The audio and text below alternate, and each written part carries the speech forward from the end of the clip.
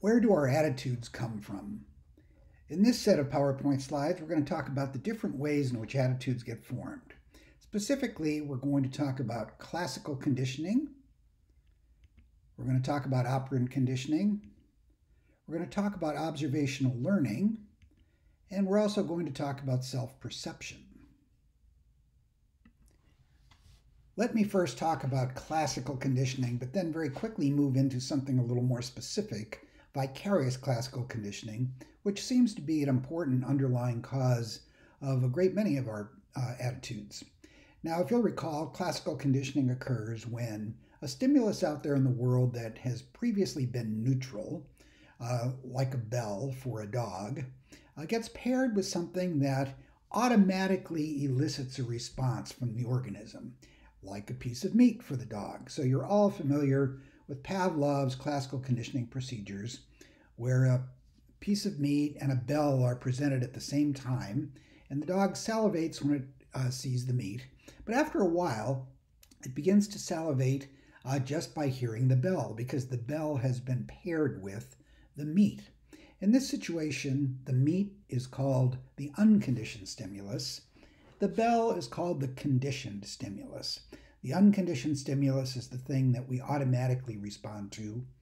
The conditioned stimulus is the thing that we learn to respond to because it's been associated with the unconditional stimulus. And the response that we give in response to the conditioned stimulus after conditioning has occurred is called the conditioned response. So, what is vicarious classical conditioning? In order to talk about this, let's consider a specific example. It's no secret that a lot of people have a very strong fear or phobia even about snakes and spiders and various other creepy crawly things. And yet, most people have not had any really direct experience with these kinds of animals that would make us so afraid of them. So where do these attitudes come from?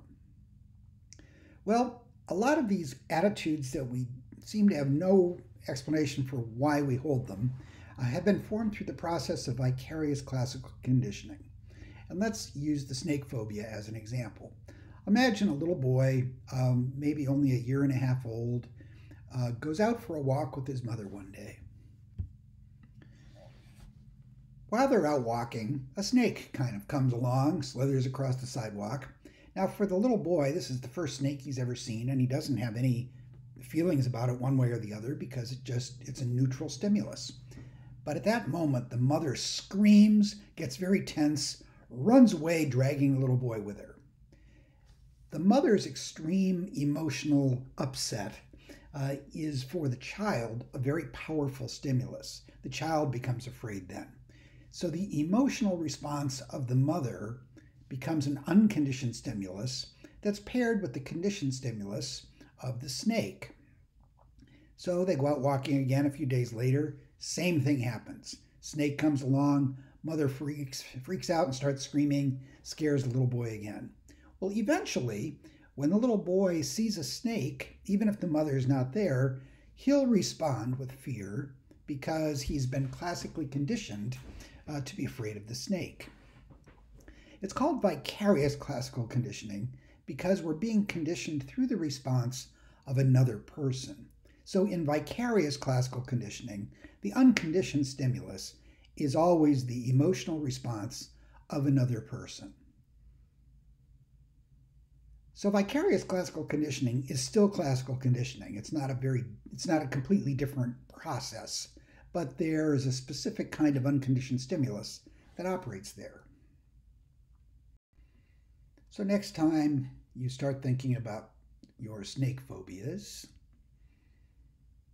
give some thought to maybe how this came to be.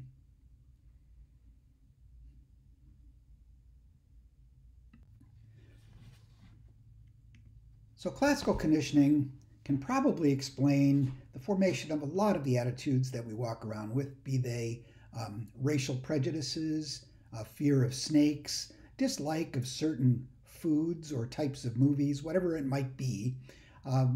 classical conditioning could be the underlying process, but attitudes can also get formed in other ways as well. Through operant conditioning. Some of our attitudes we hold because we've been rewarded for holding them. Recall that operant conditioning is what happens when responses are either punished or reinforced after they occur. So imagine a new person showing up at college, a new student, wants to make friends, wants to be popular, and they are having a conversation about music, and they express, somebody asks them, well, what's your favorite band? And they give them an answer. And if everybody smiles and says, oh yeah, I love them too, that reinforces that attitude toward that band and will make it stronger and make the poor person hold it more firmly. On the other hand, if people kind of frown and look embarrassed or roll their eyes, that's a punisher, and eventually that attitude may go away. So some of our attitudes get formed through this process of reward and punishment. We also learn attitudes by observation. We see what happens to other people when they express certain attitudes. So in the example I just used about musical preferences, maybe the individual, him or herself, is not the one that expressed a preference for a certain band, but they watched what happened when somebody else expressed this preference and took the message, okay, I see how people responded to that. I'm not going to share that attitude with anyone.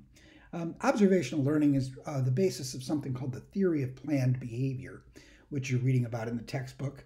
It basically says that we not just learn our attitudes through other people, but attitudes can be the result of a conscious, rational choice.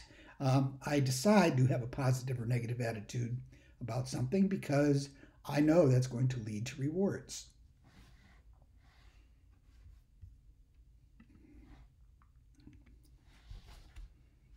And finally, attitudes can be formed through the process of self-perception. In this case, attitudes aren't the things that cause behaviors. Attitudes are the things that result following a behavior. We're going to talk a little more about this later on in this module when we talk about cognitive dissonance theory. But a very short version of it is that you watch your own behavior, and from your behavior, you infer what your attitude must be. If I see myself picking up trash and recycling things, I conclude I must have a pro-environmental attitude. It's not the attitudes that's causing the behavior, it's the behavior that's working in reverse. But we'll talk about that a little more. So it's not surprising that attitudes can be so difficult to change when you consider all of the different ways in which they come into being and all of the different directions from which they get propped up.